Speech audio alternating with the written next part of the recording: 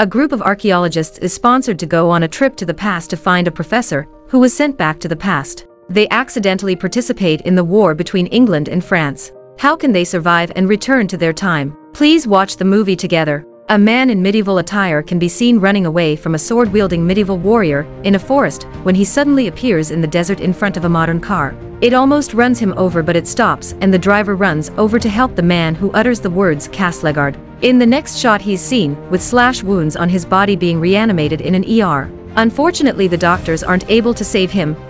Just as the doctor explains to the sheriff that they can't identify the man who only had a medallion around his neck, Gordon from the ITC walks into the hospital to retrieve his body.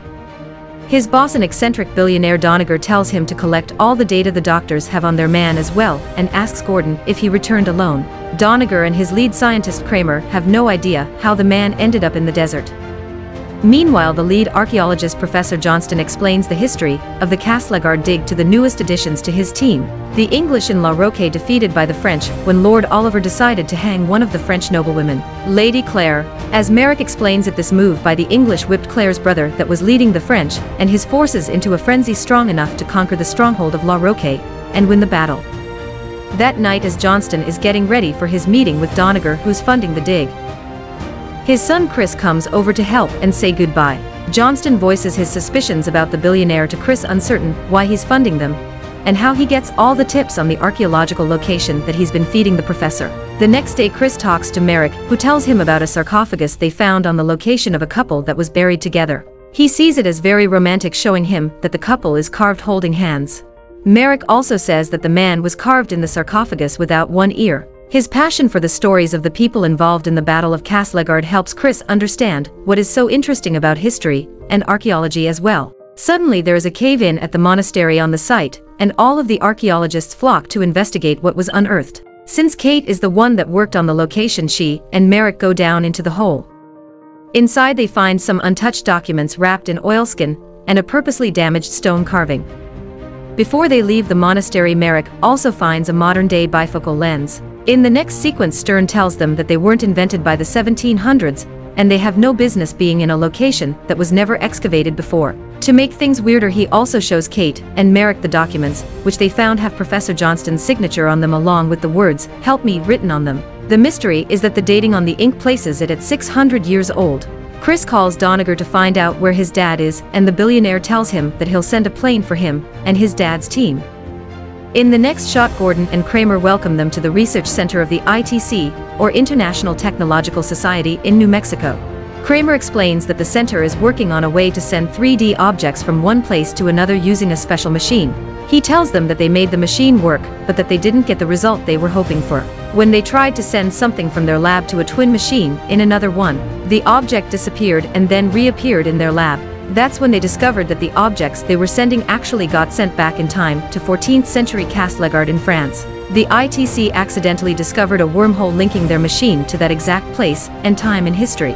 When Doniger arrives, he explains that they didn't send his father's glasses and documents to the 14th century but his father. He needs the team's help to get him back because they need people that are familiar with that historical period. Merrick realizes that Doniger has been funding their dig to understand why the wormhole is locked to that particular place and time. Doniger isn't too willing to answer all of their questions about the machine, and by sheer force of urgency, he makes the team agree to go back in time to Castlegard to find the professor.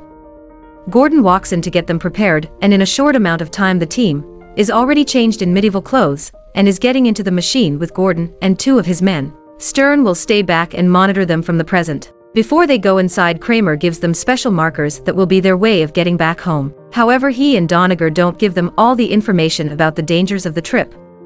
The time travelers get into the machine, and in a few excruciating moments of pain, they find themselves into the French wilderness of the 14th century. Gordon tells the team how to use the markers to see the remaining time they have and informs them that the only way to use them to get back home is to find a clearing. Immediately they get into some trouble with the English forces as a French person runs up to them telling them to hide. One of Gordon's men is killed instantly, and when the other one gets surrounded, he activates a grenade and presses his marker. He gets back to the present and the grenade activates, destroying the machine. Doniger and his team have no idea what has happened to the rest of them or how they will get them back to the present. Back in the 14th century, the team separates, with one part staying behind to hide and Merrick running away to hide. He happens to hide in the same location as the woman they saw previously in the woods. The English riders find the location but get attacked by the French in time not to discover them hiding. Merrick and the Frenchwoman escape, reuniting with the rest of the team just as they arrive at the small village of Caslegard. Suddenly the archaeologists realize that the date they were brought back to is the day the French attack La Roque, and the entire place will be burned to the ground by the night. Gordon says that just means they need to find the professor faster. In the future, Stern consults with Kramer about the possibility of fixing the machine and get his team back. Kramer doesn't have a particularly optimistic outlook of the situation, but they will keep trying regardless until the markers holding the wormhole open are still active. In the 14th century, the team gushes when they see the actual building they were working on as it was in reality. Suddenly an English troop finds them and captures them, taking them to Lord Oliver.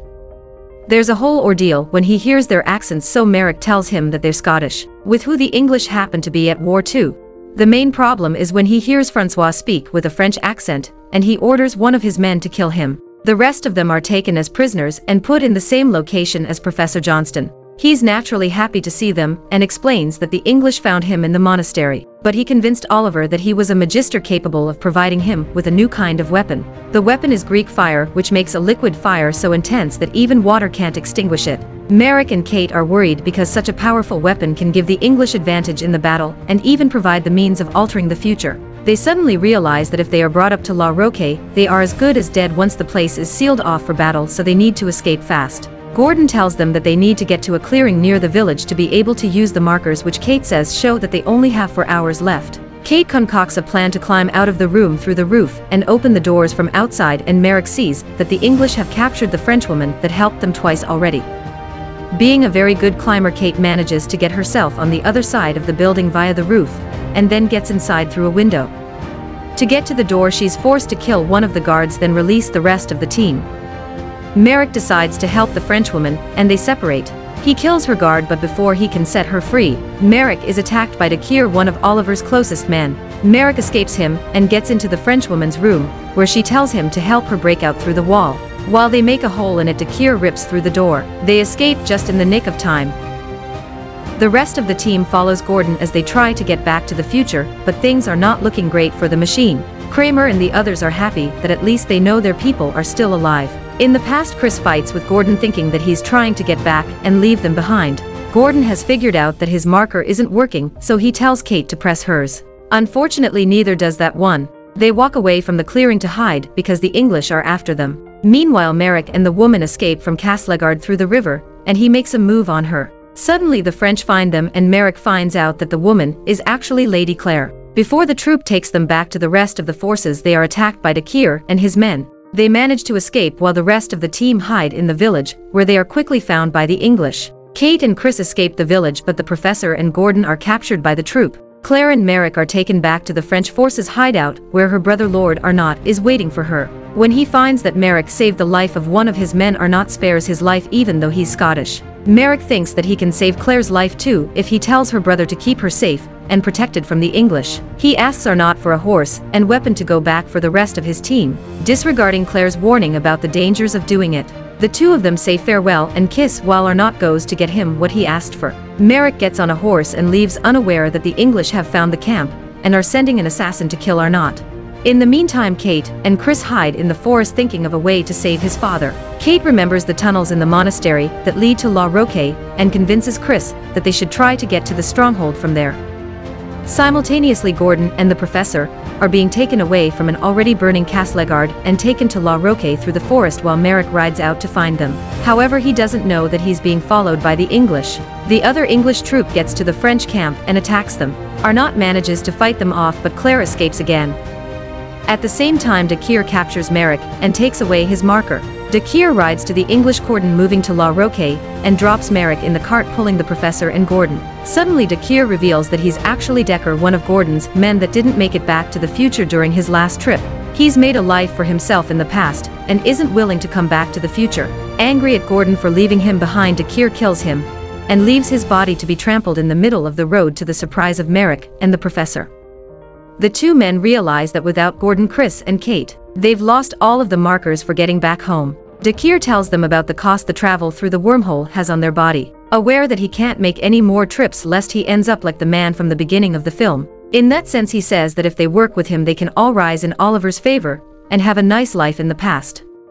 Kate and Chris arrive at the monastery at the foot of the La Roque stronghold and convince the monks to let them in because they are the professor's friends. Simultaneously, the English arrive at the stronghold, and Dakir gets the prisoners to work on the Greek fire immediately, telling them that Oliver wants a demonstration of the weapon before nightfall. The professor and Merrick see that they were provided with all the materials needed for the weapon when Johnston has a crisis of conscience, realizing that it might influence the course of history. Merrick tells him that by saving Claire he might have already done that, so they get to work to at least save themselves. In the meantime, Kate and Chris find the chamber that she was working on when one of the monks tells them that Arnott is getting ready to attack the stronghold. This prompts them to hurry to find the tunnels, so they go under the monastery. Down there, Kate figures out where the tunnel is hiding when she sees the stone carving that was damaged when she found it in the future. She grabs a tool and starts breaking it down while Chris holds back the monks. He helps her push through the stone in the end, and they find the tunnel. Before they get inside, she tells one of the monks to find Arnott and inform him about what they found. She and Chris get inside to find the opening on the other side while the professor and Merrick work on the Greek fire. The French forces are ready and attack the stronghold with trebuchets, but Oliver isn't worried yet because he's waiting for his special weapon. The professor and Merrick come up to him ready for their demonstration. While the French are still firing at La Roque, Merrick lights the Greek fire and hits one of their trebuchets. At first it looks as if the weapon has done little damage, getting Oliver angry because he thinks it doesn't work. As the French try to extinguish the fire with water, it keeps getting worse, spreading everywhere. The more water, the more fire. Oliver realizes how the weapon actually works, so he orders all the cannons to be loaded with Greek fire. Simultaneously, Arnott rallies his troops for battle, preparing to storm the stronghold, while Oliver gets his archers on the battlements. In the future, Doniger argues with Kramer that they haven't gotten the machine to high enough efficiency to work properly. Stern and Kramer think that it's sufficient to try and get the team back, but Doniger doesn't want to risk it. Kramer confronts him about it in private, but as they argue, Doniger pushes him, hurting him badly. The battle in the past proceeds with archers firing from each side of the line, with both sides taking significant damage. Oliver fires night arrows at the French, decimating Arnott's forces before they can fire again. Arnott calls his troops to retreat when he suddenly gets informed about the tunnels under the monastery to get to La Roque. He leaves instructions for his troops and rides to the monastery, arriving just as Kate and Chris hit a dead end in the tunnel. La Roque keeps getting hit by the French trebuchets, so Oliver orders for his special surprise to be brought out. Merrick sees that they have recaptured Claire and are getting ready to hang her from the battlements for everyone to see if Arnott doesn't stop the siege. The professor tells Merrick that history can't be changed, but Merrick feels otherwise. He goes outside and threatens Oliver that he'll blow their entire arsenal of Greek fire away if they don't release Claire. However, Dakir sees through his bluff, knowing that if he ignites the fire, Merrick will kill everyone including Claire, so he suspects he won't actually do it. Merrick doesn't back down though. He lights the arsenal and runs away from the explosion, which tears apart the stronghold to the joy of the French, who get ready to storm it. It also makes an opening in the tunnels, convincing Arnott that Kate and Chris are actually on his side. He and his men enter La Roque as his forces storm it from outside. Oliver isn't giving up still, and when he sees Arnott inside the stronghold, he orders his men to kill Claire. A battle commences in which Arnott's archers manage to save Claire, and Kate and Chris find the professor. La Roque soon turns into chaos as the team is trying to find Merrick so they could escape. Oliver and Arnott finally get to fight, pretty much matching in force. As Merrick finds Claire, Dakir appears ready to kill them, but Merrick pushes him down the stairs, tumbling down with him. In the meantime, Chris takes down Oliver to give Arnott the advantage over him, while Kate and the professor try to find a way out. As Oliver and Chris fight, Arnott sneaks up behind the Lord and kills him so Chris can join his team. The French breach the doors of the stronghold, giving the team a clear exit. Merrick and Dakir fight when Dakir cuts off his ear, making Merrick realize that he was the knight buried in the sarcophagus with a noblewoman he unearthed in the future. He succeeds in taking him down as Chris comes looking for him. Merrick tells him that he will stay in the past, but finds his marker on Dakir and gives it to Chris so they can go back home without him. He will stay with Claire. In the future, Stern locks himself in the main operating room for the machine, getting it ready for the last remaining minute in which the team can come back. Doniger, however, enters the room with the machine to disable it. Chris reunites with his father and Kate on a clearing with a few Englishmen on his tail, and they activate the last remaining marker before they can get to him. Simultaneously, Doniger enters the machine as it activates to get the team back and gets locked inside. As they are being brought back to the future, Doniger gets sent back to the past without a marker. He is immediately killed by the men chasing after Chris. Sometime later, the professor continues working on the Castlegar dig when they come across the sarcophagus again. In the last moments of the film, what remained of the team realizes that he had a happy life with Claire in the past. The movie ends here. Goodbye and see you again.